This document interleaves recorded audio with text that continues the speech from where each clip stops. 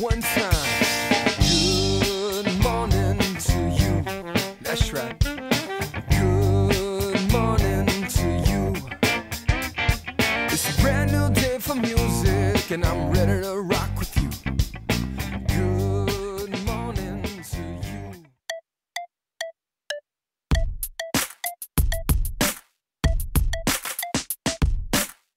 It's time to get ridiculous. It's time to get ridiculous. It's time to get ridiculous. It's time to get ridiculous. I'm Mr. Ridiculous. I'm crazy for Jesus. Not hazardous, not scandalous. Just Mr. Ridiculous. It's time to get ridiculous. It's time to get ridiculous. It's time to get ridiculous. It's time to get ridiculous.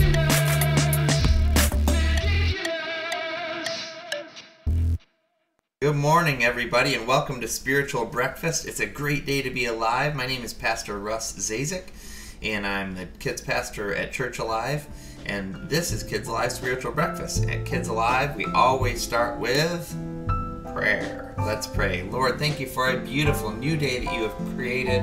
Thank you for dying on the cross for our sins and loving us. Thank you for making us very special and unique. In your image we're created, Lord God. Thank you so much for that.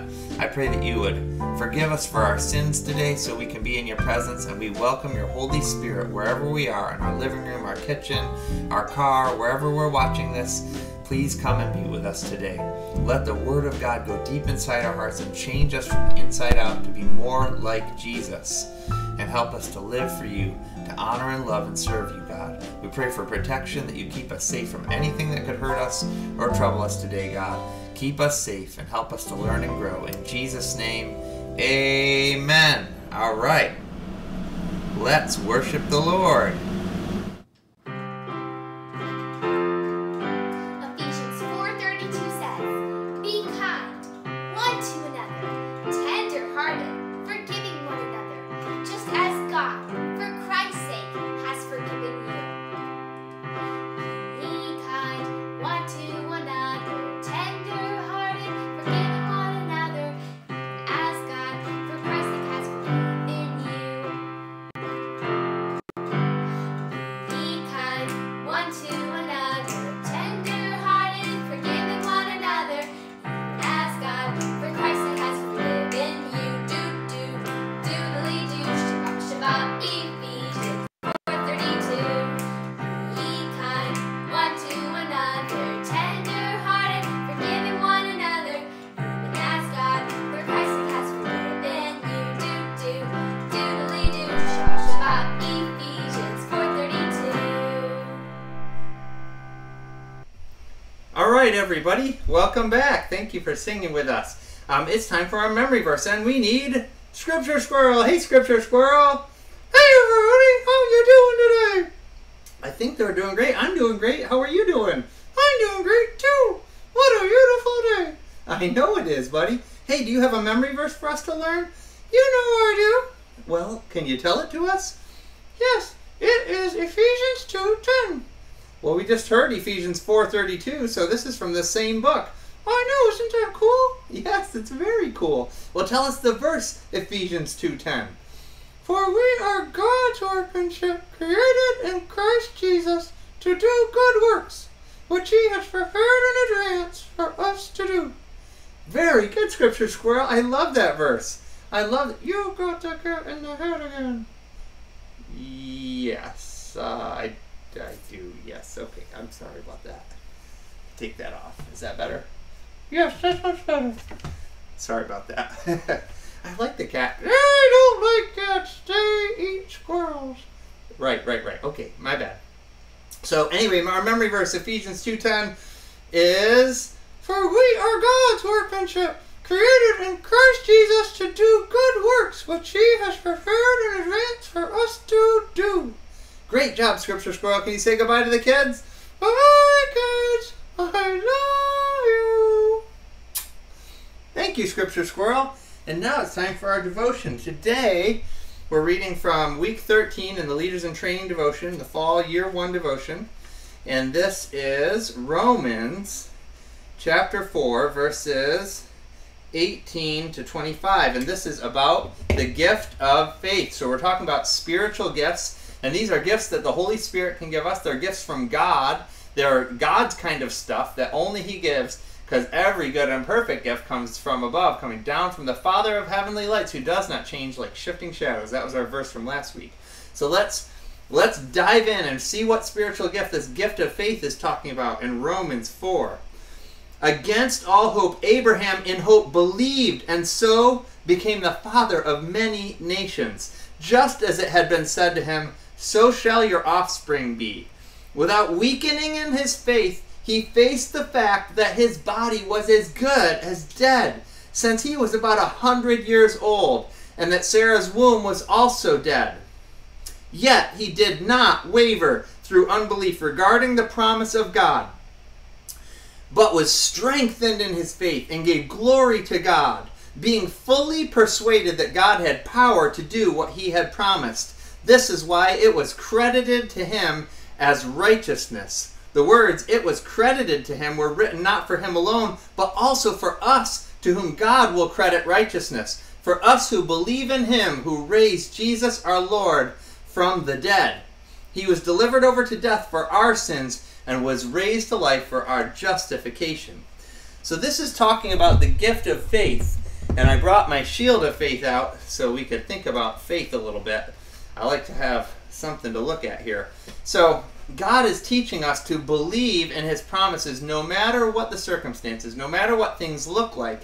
If God has said it, whatever doubt comes at us, we block it with our shield of faith, because God always keeps his promises. And he showed himself worthy of faithfulness. He showed himself faithful to Abraham when he gave Abraham a baby at almost 100 years old. That's not humanly logical. It's not possible that his very old wife could have a baby. After a certain age, ladies can't have babies anymore.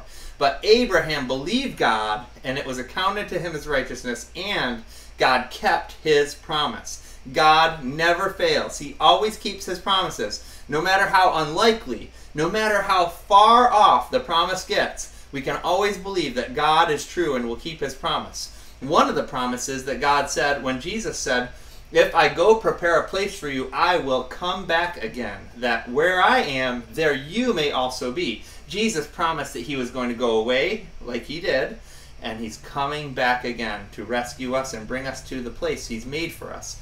That is a promise of God, and we can count on God as being faithful. And God will give us the gift of faith to believe that he is faithful, that he will keep his promises. So when doubt comes along and says, oh, God's never going to come back, and God's not real, and God's just a fairy tale, we block it with our shield of faith. Say, no, God is faithful. He always keeps his promise. It may take a long time, but he will always be faithful. So let us pray right now that God will give us the gift of faith.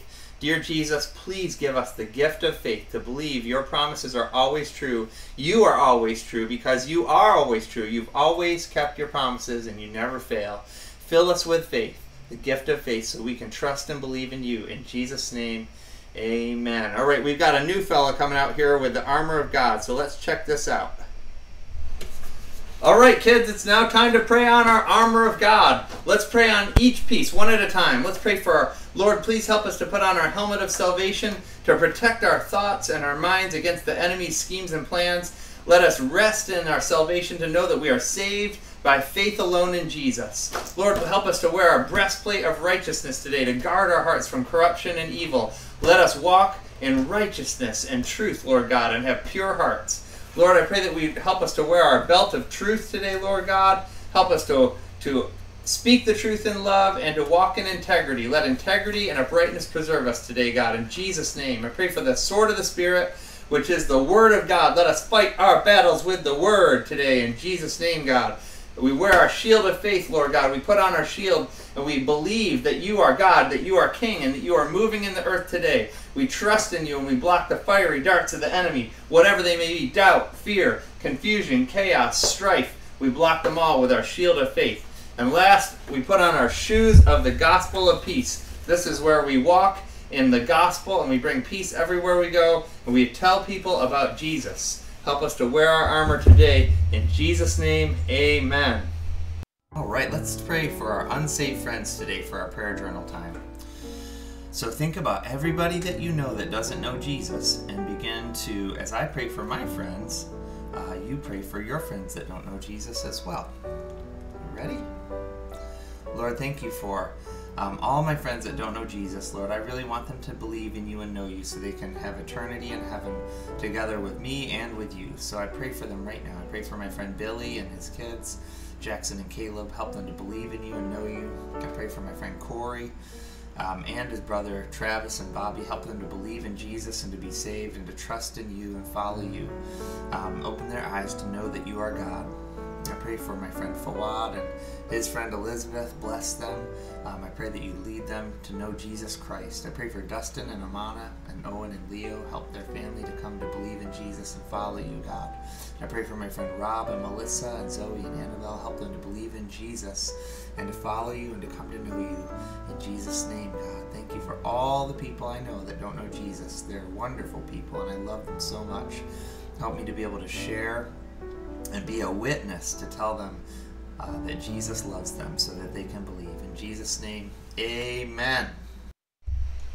Hi, my name is Big Harry, and I'm not that scary.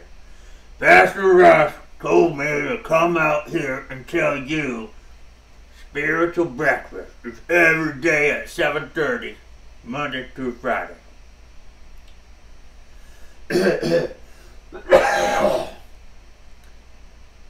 Kids Alive Online is at 10 a.m. on Sunday. If you want to find out where in-person gatherings are happening, you got to listen to Pastor Glenn and Pastor Laura at 7 o'clock on Wednesday, and they will tell you. That's it. All right, let me pray a blessing on you as we get ready to start our day. Lord, please bless and keep everyone that's part of Kids Alive today. I pray that you'd cause your face to shine on each one of us. Fill us with hope and joy and your glory and your power, Lord God. Fill us with your Holy Spirit today. Please go with us wherever we go. Speak to us and guide us and protect us from anything that could hurt or trouble us, Lord God. Surround us with your angels today and help us to bring you glory and honor. In Jesus' name, amen. Great job, Kids Alive. We love you and we'll see you back tomorrow. Let's sing.